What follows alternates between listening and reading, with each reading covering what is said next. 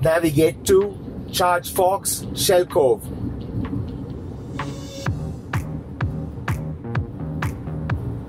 Ladies and gentlemen, boys and girls, this is Nash from Tesla in the Gong. I've been meaning to do this review of the Shellcove Ultrarapid Charger by ChargeFox for a very long time. It has been out of commission for a very long time, and finally it is now back online, and I thought this is the best time to do a review of this Ultrarapid Charger.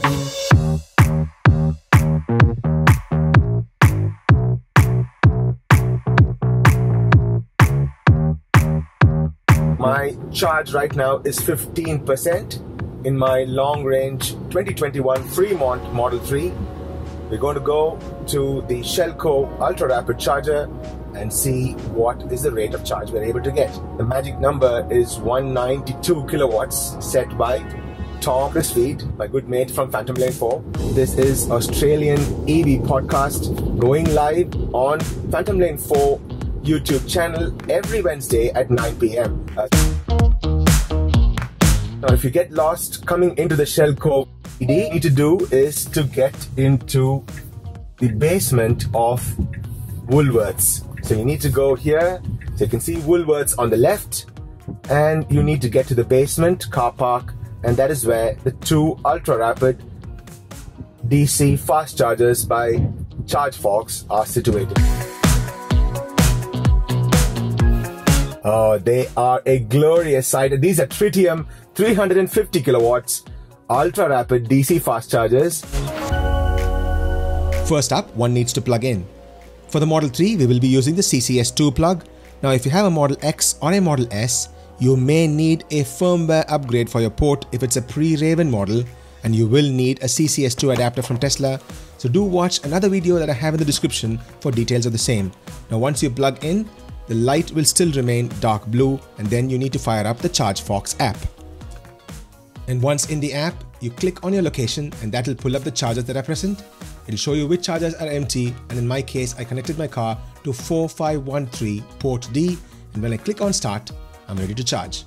A small pro tip here, if you are an NRMA member, please add your membership details to the app prior to charging, because that will give you a 20% discount. Now, one more pro tip, 4G network in the basement is not great. Like me, if you're using Optus, there was just no 4G network at all, and without a 4G connection, the app will not work and you can't start the charger. So all you need to do is walk back up the ramp, and from there you can fire up the app. It is one more thing that you need to remember when you're here. Now, let's see what is the maximum power we can reach on this charger. And I did come at a low state of charge of 15% to test this on my Model 3. And we know that at a low state of charge, the batteries will be able to accept a higher power, but only briefly though, and we'll see that in this test as well. As soon as I hit on the start button, I saw the dial zoom, and it was really impressive. I was able to reach about 189 to 190 kilowatts right away, and I believe my previous best was 187 kilowatts, and I have a separate video on that as well. Now, for this 189 kilowatts, I got about 1,300 plus kilometers per hour, and it's quite simply brilliant. And then I broke through into the elusive 190 kilowatts club. Woohoo! Although it was just for a brief period at 190 kilowatts, it still made me super happy. I felt like the king of the world.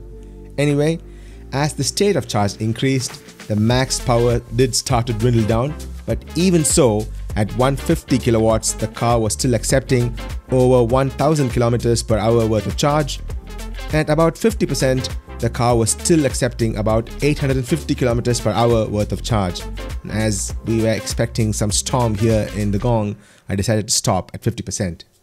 Now, let's look at some more numbers. As you can see here, I spent all of 12 minutes charging to bring my car from 15% to 52% state of charge, consuming 30.10 kilowatt hours of energy, and this charge session costed me $12.04, and as I am an NRMA member, I get a discount of $2.41, bringing the grand total to just $9.63 for this charge session. Isn't this simply awesome? Now, many a time we get asked this question, don't we? how long does it take to charge your car? So I have made separate videos of how long it does take to charge your Model 3 in a Tesla Supercharger, and now in these third-party 350 kilowatt ultra-rapid chargers. I'll also be making more videos on other DC charger stations like 50 kilowatts and perhaps a 75 kilowatts as well. So do click on that subscribe button and also smash that bell icon to get notifications of my videos as soon as they drop. Alright guys, here we are. Briefly I saw 190.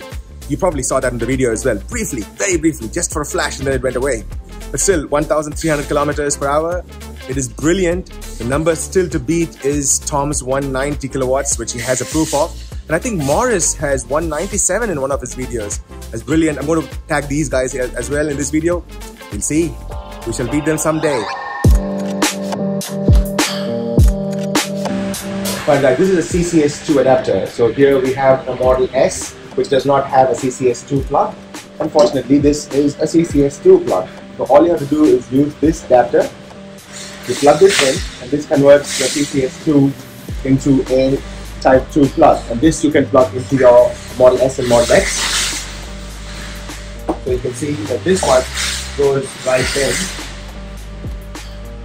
as the Model X and Model S do not have a CCS2 plug there. That latches, and we're ready to charge. Let's fire up the ChargeFox app again. We are in port B of station 4513. We click on start, and then obviously the car starts charging. Because we came in at a higher state of charge of about 69%, I was only able to get 34 to 35 kilowatts. Okay, now that we've finished charging, all you have to do is unlock from the front dash, and then all you have to do is pull out, and then you pull this off, and then you return this back to the cable management port. CCS2 converter, this is what I was talking about in the earlier part of this video. I have another full video showing you how to get this installed in your car. You have to go to Tesla to do this for your Model X and Model S. If it's pre-Raven, you need a firmware update as well, but with the post-Raven cars, you just need to buy this. So you're all good to go. Now let's see what this session costed me, and I'm going to show you a different part of the ChargeFox app for this one. Click on menu and click on charge history, and then you can know what you've been charged for this particular session and all the previous sessions that you've charged at any of the ChargeFox stations elsewhere in Australia. I have charged here for 22 minutes consuming 10.75 kilowatt hours of energy, and because I came at a higher state of charge, I have charged for a longer period of time consuming lower energy. And that is the beauty of these Tesla systems, because they want to increase the battery's longevity.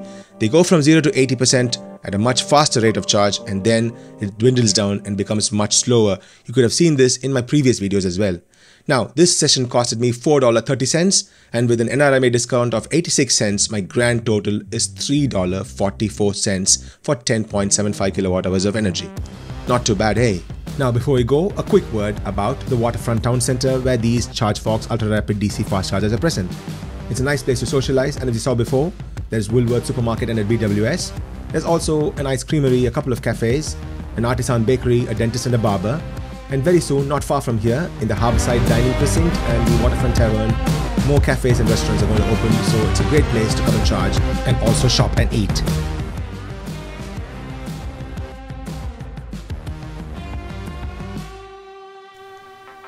Now that's all folks. If you are in the market for a sexy of your own, an S3X or a Y, kindly consider using my referral code. The description of this video has details of the same. Now both of us will get 1,500 kilometers of Tesla supercharger credits. Now my supercharger credits are tied to my hire car, the SR Plus Model 3, which I hire via ev.com.au ex-Canberra, and I'm really humbled that many of you have used my code. And I'm also humbled that I was able to be a part of your special day, because most of you have hired the car to surprise your significant other, and I'm really humbled by that. Until I see you guys in another interesting video very soon, this is Nash from Tesla and the Gong, signing off. Peace.